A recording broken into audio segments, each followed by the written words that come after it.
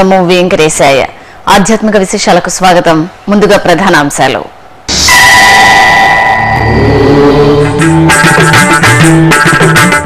తిరుపతి శ్రీ గోవిందరాజస్వామి ఆలయంలో బాలాలయ సంప్రోక్షణ కార్యక్రమాలు, శాస్త్రోక్తంగా కళాకర్షణ, యాగశాలలో ఉత్సవాలకు వైదిక క్రతువులు.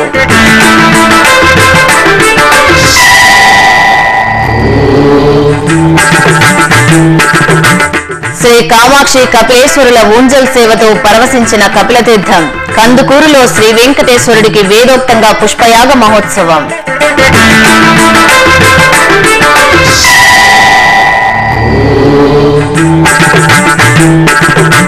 దేవుని గడపలో పద్మావతి దేవికి స్నపన తిరుమంజనం.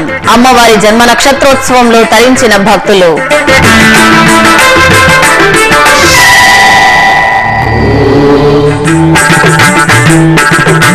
భవానీ దీక్షదారులతో కిటకిటలాడిన ఇంద్రకీలాద్రి. కనకదుర్గమ్మ ఆశీస్సులతో పునీతులైన భక్తజనం.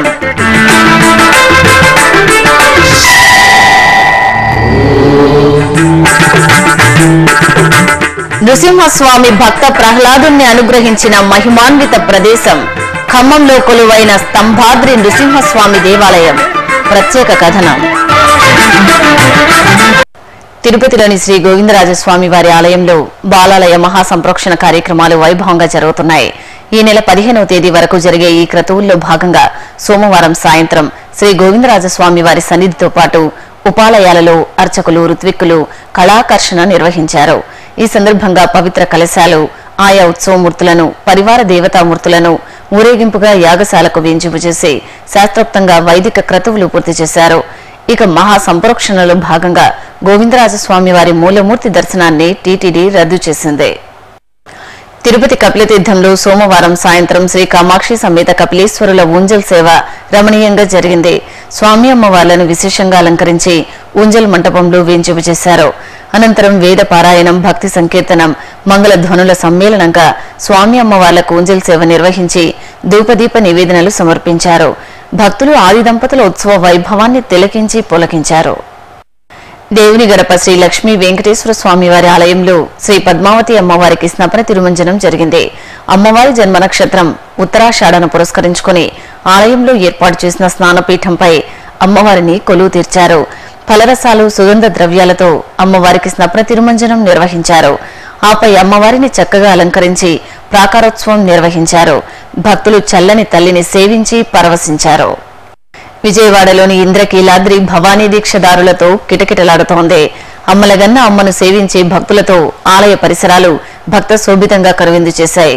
వందలాది మంది భవానీ దీక్షదారులు ఇరుముడులను శిరస్సున ధరించి పురవీధుల్లో శోభాయాత్రగా ఆలయానికి చేరుకున్నారు. కనకదుర్గమ్మను కన్నులారా దర్శించుకుని ఇరుముడులను సమర్పించి మొక్కులు తీర్చుకున్నారు.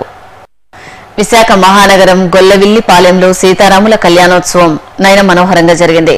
మార్గశిర మాసం నవమిని పురస్కరించుకుని నిర్వహించిన కళ్యాణోత్సవం భక్తులకు ఆధ్యాత్మిక ఆనందాన్ని అందించింది. అందంగా తీర్చిదిద్దిన కళ్యాణ వేదికపై సకల సుందరంగా అలంకరించి సీతారాములు, ఊర్మిళ, లక్ష్మణ, మాండవి, భరత, శృతకీర్తి, శత్రుఘ్నులను కొలువు తీర్చారు. విశ్వక్సేన ఆరాధన, పుణ్యాహవాచనం, కంకణ ధారణ, యజ్ఞోపవిత ధారణ, మాంగళ్య పూజ, మాంగళ్య ధారణ, తలంబ్రాల ఘట్టాలను విశేషంగా నిర్వహించారు. భక్తులు శ్రీరామనామ స్మరణలతో పులకించారు. అనంతపురం జిల్లా ఉరవకొండ మండలం పాల్తూరు గ్రామంలో కొలువైన శ్రీ పరాశరేశ్వర స్వామి ఆలయంలో తెప్పోత్సవం ఘనంగా జరిగింది. మార్గశిర మాసోత్సవాల్లో భాగంగా నిర్వహించిన తెప్పోత్సవం భక్తులను ఆధ్యాత్మిక ఆనంద డోలికల్లో ఓలలాడించింది. ప్రాతకాలమే స్వామివారికి అభిషేకాది ఆరాధనలు పూర్తి చేసిన అర్చకులు నాగాభరణం, బిల్వపత్రాలు, పూలమాలలతో అలంకరించారు. తర్వాత సమీపంలోని చెరువు వద్దకు పరాశరేశ్వర స్వామి వారిని తీసుకువచ్చి తెప్పపై కొలువు తీర్చారు. భక్తుల శివనామ స్మరణల నడుమ పరాశరేశ్వర స్వామి తెప్పోత్సవాన్ని నిర్వహించారు. తూర్పుగోదావరి జిల్లా కొత్తపేట మండలం కోతులతోట గ్రామంలో కొలువైన శ్రీ కోదండ రామాలయంలో సత్యనారాయణ స్వామి వ్రతాలు ఘనంగా జరిగాయి. మార్గశిర మాసంలో సత్యదేవుని వ్రతాలను ఆచరిస్తే సకల శుభాలు జరుగుతాయని భక్తుల నమ్మకం. ఈ సందర్భంగా శ్రీ సత్యనారాయణ స్వామి చిత్రపటాన్ని చక్కగా అలంకరించారు. దంపతి సమేతంగా పాల్గొన్న భక్తులచే అర్చకులు సంకల్పం చేయించారు. ఆపై అర్చకులు వ్రత కథలను వినిపిస్తుండగా భక్తులు సామూహికంగా సత్యనారాయణ స్వామి వ్రతాలను ఆచరించి స్వామివారి కృపకు పాత్రులయ్యారు. అలాగే తూర్పుగోదావరి జిల్లా అమలాపురంలోని సీతారామాలయంలో జానకిరాముల కళ్యాణం వేడుకగా జరిగింది. ఆదర్శ దంపతుల కళ్యాణాన్ని గాంచి భక్తులు తరించారు. ప్రకాశం జిల్లా కందుకూరులోని శ్రీ జనార్దన స్వామి దేవాలయంలో ఉపాలయంగా ఉన్న శ్రీ వెంకటేశ్వర స్వామివారి సన్నిధిలో పుష్పయాగ మహోత్సవం శోభాయమానంగా జరిగింది. స్వామివారి వార్షిక బ్రహ్మోత్సవాలలో తెలిసి తెలియక జరిగిన దోషాల పరిహారార్థం ఆగముక్తంగా అర్చకులు పుష్పయాగాన్ని నిర్వహించారు. ప్రత్యేక వేదికపై శ్రీదేవి భూదేవి సమేత శ్రీ వెంకటేశ్వర స్వామివారిని స్వర్ణ శోభిత వజ్రాభరణాలతో దేదీప్యమానంగా కొలువు తీర్చి షోడశోపచారాలు జరిపారు. అనంతరం వేద మంత్రాలు, మంగళ వాయిద్యాల నడుమ కన్నుల పండుగగా పుష్పాలతో పుష్పార్చనను పూర్తి చేసి కర్పూర నీరాజనాలు సమర్పించారు. భక్తులు గోవిందనామ స్మరణలు చేస్తూ భక్తి పారవస్యంలో స్వామివారి పుష్పయాగ మహోత్సవాన్ని తిలకించి పునీతులయ్యారు. ఖమ్మంలో కొలువైన శ్రీ స్తంభాద్రి నృసింహస్వామివారి దేవాలయం భక్తజన భాగధేయమై విరాజిల్లుతోంది. స్తంభగిరిపై ప్రకృతి రమణీయత నడుమ నిలవైన ఈ ఆలయం యుగ యుగాల చరిత్రను సంతరించుకుని మహిమాన్విత క్షేత్రంగా వినుతుకెక్కింది. విశేషమైన స్థల పురాణంతో భక్తుల కొంగు బంగారంగా భాసిల్లుతున్న స్తంభాద్రి గుట్ట శ్రీ లక్ష్మీ నృసింహస్వామి ఆలయ విశేషాలపై శ్రీ వెంకటేశ్వర భక్తి ఛానల్ ప్రత్యేక కథనం మీకోసం. నృసింహస్వామి భక్త ప్రహ్లాదుని అనుగ్రహించిన మహిమాన్విత ప్రదేశం. హిరణ్యకశిపుని సంహారానికి వేదికగా నిలిచిన స్తంభగిరి. సహజ సిద్ధమైన గుహలో నృసింహుని అపురూప దర్శనం. ఆహ్లాదభరిత వాతావరణంలో అనుగ్రహిస్తున్న దేవాలయం. అదే ఎన్నో విశిష్టతలతో అలరారుతున్న స్తంభాద్రి నృసింహాలయం. ఇందుగలడు అందులేడని సందేహము వలదు, ఎందెందు వెతకినా అందందే గలడు శ్రీమన్నారాయణుడు అని భక్త ప్రహ్లాదుడు శ్రీ మహావిష్ణువుపై తనకున్న భక్తి ప్రపత్తులను ముల్లోకాలకు వెలుగెత్తి చాటాడు. తన భక్తుని అచంచలమైన భక్తి విశ్వాసాలను నిజం చేస్తూ నృసింహుడు స్తంభంలోంచి వచ్చి హిరణ్యకశిపుని సంహరించి లోక కళ్యాణం చేశాడు. ప్రహ్లాదుని విశ్వాసాన్ని నిజం చేసేందుకు ఉగ్ర నారసింహుడిగా స్తంభంలోంచి ఆవిర్భవించిన ప్రదేశమే ఖమ్మంలోని స్తంభాద్రి గుట్ట. అంతటి విశిష్టతను సంతరించుకుని విలసిల్లుతున్న ఆలయమే ఖమ్మంలో ఎత్తైన కొండగుట్టపై కటాక్షిస్తున్న శ్రీ స్తంభాద్రి నృసింహస్వామి దేవాలయం. ఇక్కడ కొలువైన స్తంభాద్రి నృసింహస్వామి వారు యుగ యుగాలుగా ఇక్కడ నిలవై ఉన్నారని స్థల పురాణం ద్వారా తెలుస్తోంది. కొండ గుహలో కొలువైన శ్రీ నారసింహుడి దర్శనమే భక్త కోటికి ముక్తి ప్రదాయకమని భక్తుల విశ్వాసం.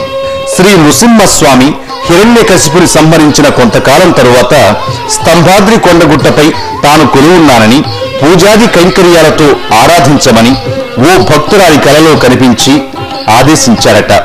ఆ భక్తురాలు విషయాన్ని ఊరి ప్రజలకు తెలుపగా అందరూ కలిసి స్తంభగిరికి చేరుకుని స్వామివారు చెప్పిన చోటులో వెతకగా నృసింహుని విగ్రహం దర్శనమిచ్చింది. ఆనందాశ్చర్యచకితులైన భక్తులు స్వామివారి కైంకర్యాల కోసం అష్టగుత్తిలో కొంత ప్రాంతాన్ని స్వామివారికి సమర్పించుకున్నారు. అనంతరం 16వ శతాబ్దంలో కాకతీయ రాజైన ప్రతాపరుద్రుడు ఖిల్లా నిర్మాణ సమయంలో స్వామివారిని దర్శించుకుని 32 అక్షరాలతో ఉండే స్వామివారి బీజాక్షర శ్లోకాన్ని ఆధారంగా చేసుకుని 32 స్తంభాలతో ముఖమండపం, 32 అడుగుల ఎత్తైన రాతి ధ్వజస్తంభాన్ని ప్రతిష్ఠించారని ఆధారాలు తెలియజేస్తున్నాయి. కాలక్రమంలో అప్పటి సామంతరాజులైన వేమారెడ్డి, లక్ష్మారెడ్డి ఇక్కడ ఆలయాన్ని నిర్మించినట్టు తెలుస్తోంది. ప్రకృతి రమణీయతతో కనువిందు చేసే ప్రశాంతమైన పరిసరాల్లో ఈ ఆలయం నిలవై ఉంది. బండరాళ్లను ఒక క్రమ పద్ధతిలో అలా పరిచినట్టున్న ఈ ముచ్చటైన కొండపై గుహలో స్తంభాద్రి లక్ష్మీ నృసింహస్వామి వారు కొలువుదిరి ఉన్నారు. ఆలయ ప్రవేశం వద్ద శంఖు, కూర్మం, తిరునామాలు భక్తులకు స్వాగతం పలుకుతూ ఉంటాయి. ఈ మెట్ల మార్గం గుండా భక్తులు కొండపైకి చేరుకుంటారు. కొండపై నుంచి చూస్తే ఖమ్మం నగరం సుందరంగా కనిపిస్తుంది. సహజ సిద్ధమైన కొండ గుహలో నృసింహస్వామి వారు ప్రసన్న వరదుడై పద్మాసన స్థితిలో భక్తులకు స్వామివారు అభయ ప్రదానం చేస్తున్నారు. దక్షిణాభిముఖంగా అనుగ్రహిస్తున్న స్వామివారు భక్తులకు ఆపద్బాంధవుడిగా దర్శనమిస్తారు. ఇదే ఆలయ ప్రాంగణంలో శ్రీ లక్ష్మీ అమ్మవారు భక్తుల నిత్య పూజలతో విలసిల్లుతున్నారు. క్షేత్రపాలకుడైన శ్రీ ఆంజనేయ స్వామివారు గర్భాలయం ఎదురుగా నిలవై ఉన్నారు. స్తంభాద్రి లక్ష్మీ నృసింహస్వామి ఆలయాన్ని దర్శించిన భక్తులకు వివాహం, సంతానం, శాంతి సౌభాగ్యాలు వనగూరుతాయని భక్తుల ప్రగాఢ నమ్మకం. అభీష్ట సిద్ధి కోసం ఈ ఆలయంలో కొబ్బరికాయలు ముడుపులుగా కట్టడం సంప్రదాయం. స్వామివారికి ఇక్కడ పానకంతోనే అభిషేకం చేయడం విశేషం. శ్రీలక్ష్మి అమ్మవారికి కుంకుమ పూజలు విశేషంగా జరుగుతాయి. ఆగ్రహానుగ్రహాలకు ప్రతీకగా నిలిచే నృసింహస్వామిని స్తంభాద్రి గుట్టపై దర్శించుకుని భక్త కోటి ధన్యత పొందాలని కోరుకుందాం. ఇప్పుడు ఒక చిన్న విరామం. శ్రీ వెంకటేశ్వర వేద పరిరక్షణ ట్రస్ట్. మనది వేద భూమి, వేదాలు మన జీవన నాదాలు. హైందవ సనాతన ధర్మానికి మూలమైన మన వైదిక సంప్రదాయాన్ని పరిరక్షించి పరివ్యాప్తి చేసే మహోన్నతమైన లక్ష్యంతో టీటీడీ కొనసాగిస్తున్నదే శ్రీ వెంకటేశ్వర వేద పరిరక్షణ ట్రస్ట్. ఈ క్రమంలోనే ఎన్నో పాఠశాలల్ని, విశ్వవిద్యాలయాన్ని నెలకొల్పి తద్వారా వేద విద్యా వ్యాప్తికి కృషి చేస్తోంది తిరుమల తిరుపతి దేవస్థానం. శ్రీ వెంకటేశ్వర వేద పరిరక్షణ ట్రస్ట్ కు మీ వంతు తోడ్పాటును అందజేయండి. శ్రీవారి ఆశీర్వాదాలు అందుకోండి. మరిన్ని వివరాలకు సంప్రదించవలసిన ఫోన్ నంబర్లు 0877 2277 777, 0877 22333333 లేదా టీటీడీ వెబ్సైట్ ని చూడండి www.tirumala.org లేదా www.ttdsevaonline.com. ఓం నమో వెంకటేశాయ.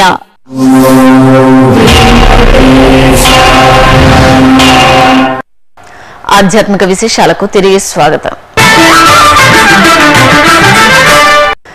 మార్గశిర మాసం సోమవారం సందర్భంగా తెలుగు రాష్ట్రాల్లోని శివాలయాల్లో రుద్రాభిషేకాలు, హోమాలు, విశేష పూజలు జరిగాయి. అలాగే భాను సప్తమి సందర్భంగా దత్తాత్రేయ మందిరాల్లో అనగాష్టమి వేడుకలు, సూర్యనారాయణ జపాలు, గోపూజ మహోత్సవాలను భక్తిరస భరితంగా నిర్వహించారు. భక్తులు అధిక సంఖ్యలో మహేశ్వరుడి అభిషేకాది ఆరాధనలో పాల్గొని తీర్థప్రసాదాలు స్వీకరించారు. ఆ విశేషాల దృశ్యమాలిక మీకోసం.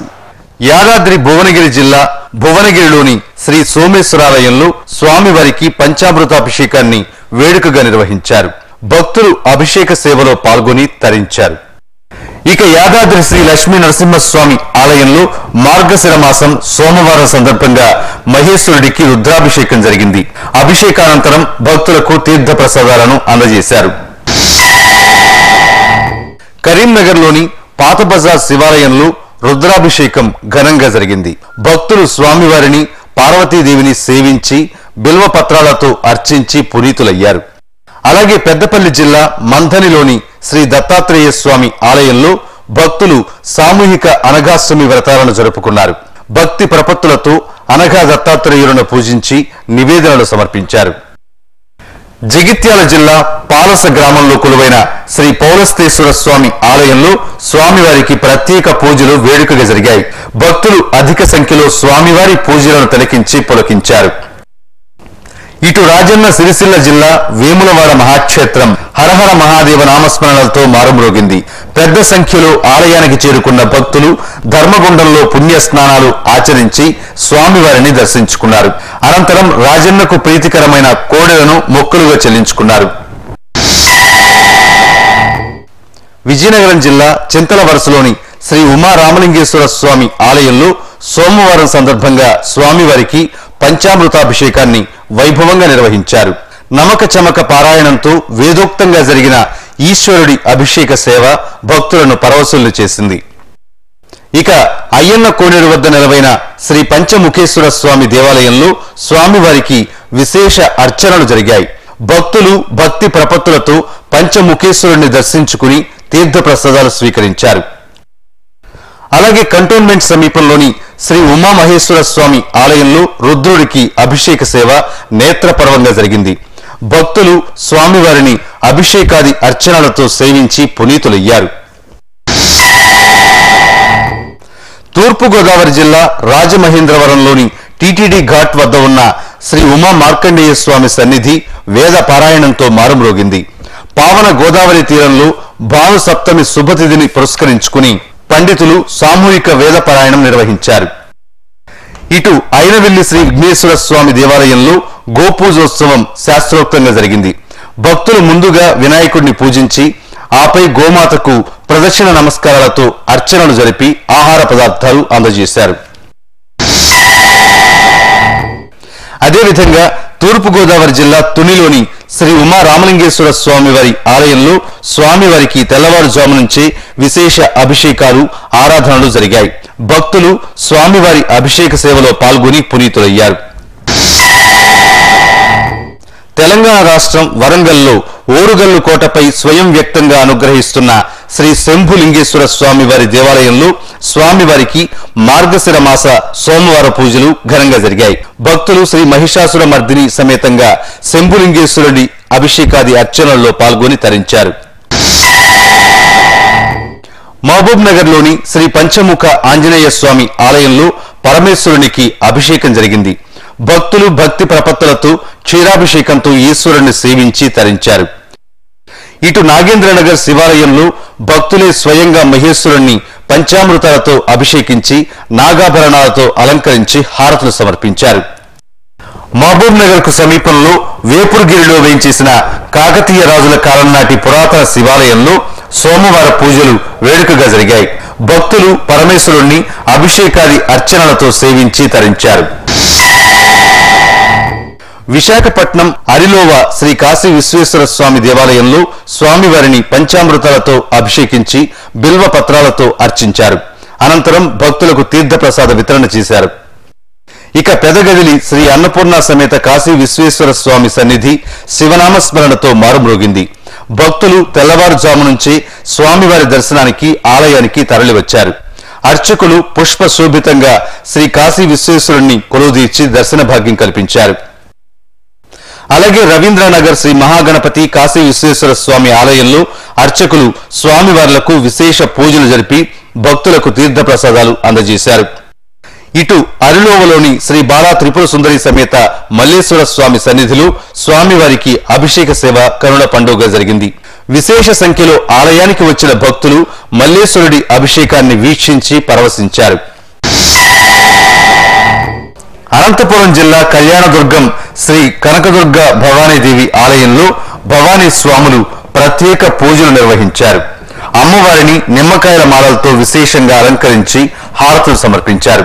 భవానీ స్వాములు జ్యోతులను ఆలయ ప్రదక్షిణగా తీసుకువచ్చి శ్రీ కనకదుర్గ భవానీదేవికి సమర్పించారు.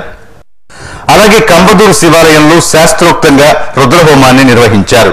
లోక కళ్యాణార్థం మార్గశిర మాసం సోమవారాన్ని పురస్కరించుకుని విశేషంగా జరిగిన ఈ హోమంలో భక్తులు భక్తి శ్రద్ధలతో పాల్గొన్నారు. నెల్లూరులోని శ్రీ భువనేశ్వరి సమేత మూలస్థానేశ్వర స్వామి దేవాలయంలో భాను సప్తమి సందర్భంగా గోపూజ విశేషంగా జరిగింది. ముందుగా స్వామి అమ్మవార్లకు ప్రత్యేక అర్చనలు చేశారు. అనంతరం సకల దేవతా స్వరూపమైన గోమాతను పసుపు కుంకుమలతో సేవించి ప్రదర్శనలు చేశారు. నిజామాబాద్ జిల్లాలోని స్వయంభూ శ్రీ శంభులింగేశ్వర స్వామి క్షేత్రంలో మార్గశిర సోమవార పూజలు ఘనంగా జరిగాయి. అనంతరం స్వామివారిని విశేషంగా అలంకరించి భక్తులకు దర్శన భాగ్యం కల్పించారు. తిరుమలలో జరిగిన సాంస్కృతిక కార్యక్రమాన్ని కళానీరాజనంలో వీక్షిద్దాం.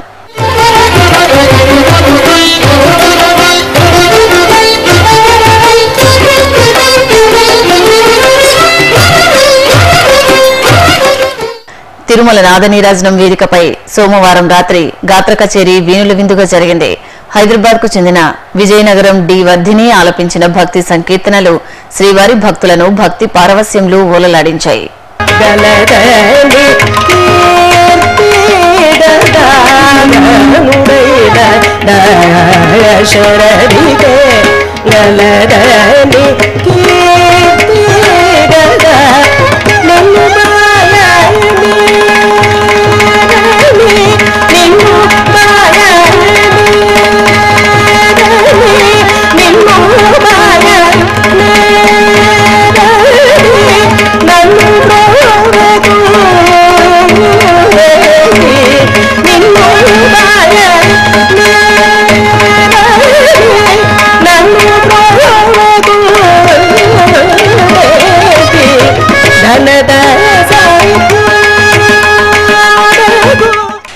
ఆధ్యాత్మిక విశేషాలు ఇంతటితో సమాప్తం. మధ్యాహ్నం 1 గంటకు ప్రసారమయ్యే ఆధ్యాత్మిక విశేషాల్లో మళ్ళీ కలుద్దాం. ఓం నమో వెంకటేశాయ.